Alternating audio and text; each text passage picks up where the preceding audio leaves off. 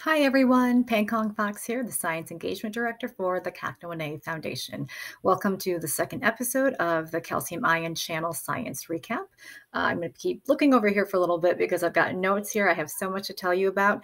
As mentioned in my last month's video, I had the opportunity to attend a few research meetings and conferences at the end of November and in December. So I started off with 2 days at the Targeting Epilepsy Workshop that was held at the St. Jude Children's Hospital in Memphis, Tennessee. And this was in conjunction with their Pediatric Translational Neurosciences Initiative, or their PTNI. This meeting had over 50 researchers and clinicians from academia and industry, as well as representatives from rare disease organizations, including Families SCN2A, whose fearless leader, Leah Schuss-Myers, she gave the keynote address at our CACNA1A conference over the summer. So it was great to catch up with her and great to meet so many people. I heard so many success stories about how translational science is really pushing these treatments for rare epilepsies into the clinical trial pipeline, especially for SCN2A, Dravet syndrome, SCN8A, and more. After that, I headed over to Nashville to attend the SYNGAP Research Fund's first SYNGAP1 conference.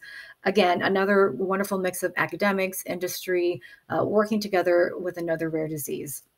So SYNGAP1 is a rare neurodevelopmental disease. It's characterized by intellectual disability, developmental delay in speech, fine and gross motor skills, hypotonia, epilepsy, sleep problems. Sounds really familiar, right? So it was so great to be there. Mike Ralia, their managing director, along with their board members and families, all gave me such a warm welcome. And they have done an amazing job raising money and investing in the right people to move treatments into the clinical trial pipeline for SYNGAP1. I also snuck into the Channelopathy-associated Epilepsy Research Centers meeting. This is a consortium of researchers and clinicians who have been focused on sodium and potassium channelopathies, but Dr. Jen Pan from the Broad Institute, she was there and she put CACNA1A on the board, presenting her work on CACNA1A variants. So thank you to Dr. Pan for doing that. And then I capped off my week at the American Epilepsy Society's annual conference, also in Nashville, where we had a booth set up. So I wasn't able to attend as many of the talks as I planned, but I was able to make connections with clinicians and doctors from all over the world who have CACNA1A patients. They would come up and say, hey, I think I have like one patient. I was like, great, send them our way. So hopefully we'll be hearing from them. I also met some representatives from a few biotech and pharma companies, and I will be following up with them. I also really got to know the Invitae team, the genetic testing company. We are actually going to be launching a new program with them very soon, and I'll talk about that a little later. I met the Combined Brain team. We do our biobanking through them, as well as other activities, and also the Rare X team. It's so nice to meet these people in person when you've just spent the last couple of months, looking at them on a screen. So that was great. So I wish I could tell you everything that I learned, but in the few minutes that I do have with you, I really want to highlight some of the success stories that I heard and how we as a foundation can also get there. So a big theme throughout all these meetings was collaboration. Nothing is going to get done alone. And this was really evident at the SYNGAP Research Fund meeting, as well as the Targeting Epilepsy meeting, where there were so many there were different stakeholders banding together to help these rare diseases.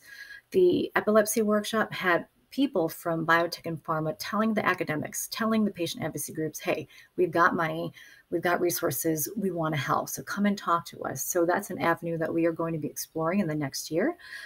Stoke Therapeutics was there working with academic labs to design and test ASOs using their Tango approach for loss of function variants. They've actually made an ASO for Dravet syndrome. Dravet syndrome is one of those developmental and epileptic encephalopathies, or DEEs, with very severe seizures.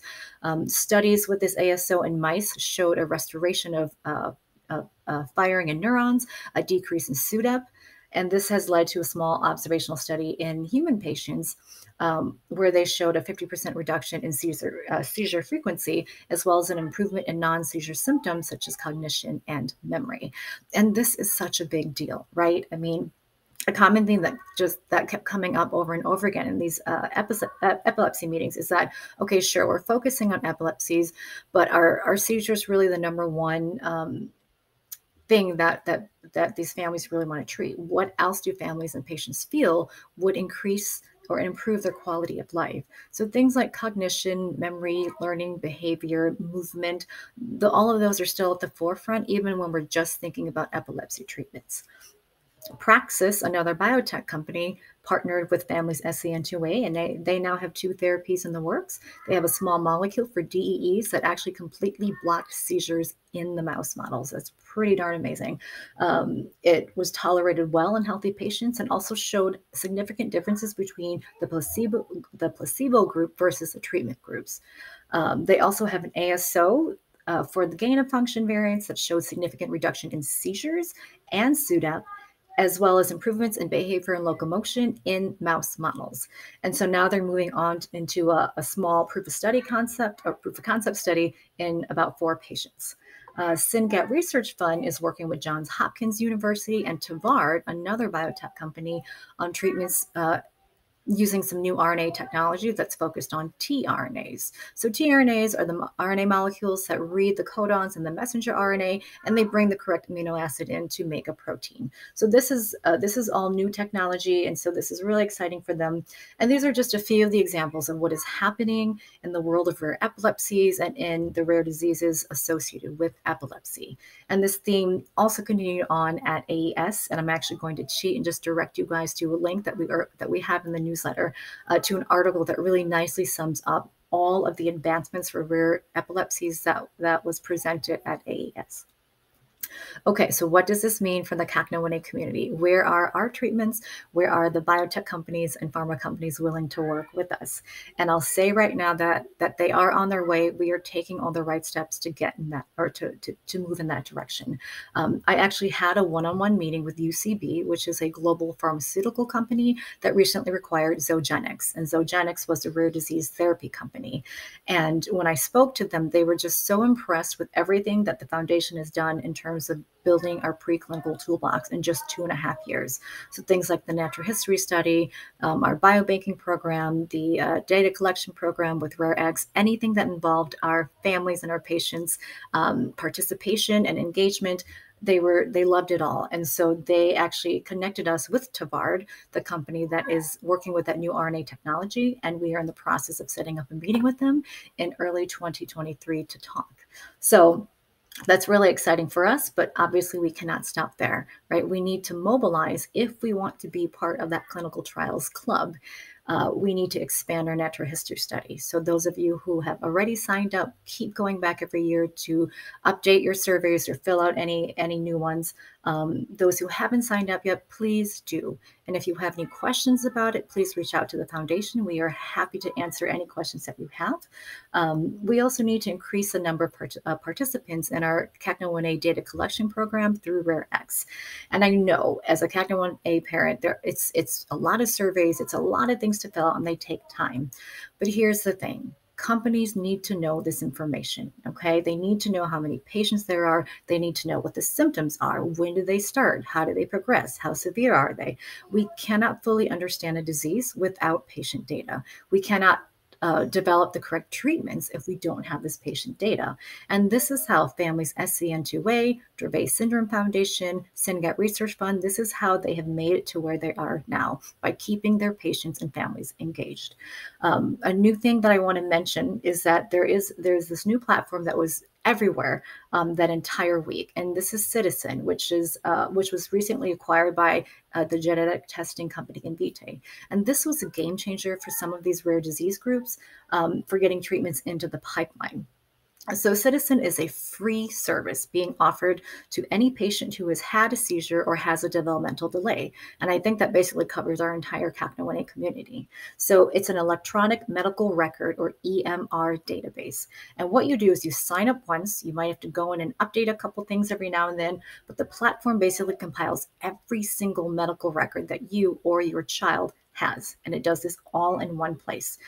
Most hospitals are not obligated to keep records past 7 years. So this is a way to preserve those medical records, put them all in one place, share them with whomever you want. So every single medical record in one place forever and ever, or until the internet dies, right? So for patients, this is sort of a no-brainer. Let's do it.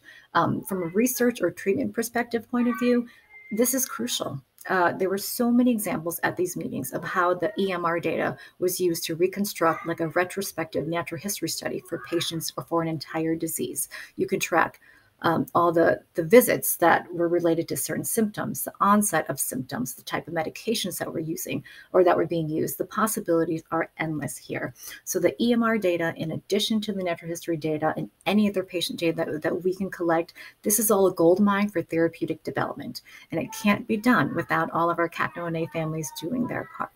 So I'm going to end it here. I know that I've sort of gone over the amount of time that I wanted to talk, and I don't have enough time to really acknowledge all of the great people that I met and saw, but I just wanted to let you know that we did have representatives from our CACNA1A research network there, including Ingo Helbig, Ann Paduri, Lena Lusk, Lacey Smith, Dennis Law, and Arthur and Tobias from his team working on our portal, L. George, Jen Pan, Ingrid Sheffer. I'm sure I'm forgetting more people, but we had great representation there. You know, these researchers and clinicians are always there representing CACNA1A and working for us also.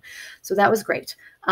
So like I said, I'm going to stop it here. I want to wish everybody a happy holidays. Stay healthy, stay safe. We have new projects and new initiatives planned for 2023, and we cannot wait to see what this next year is going to bring. So I will see you all in January.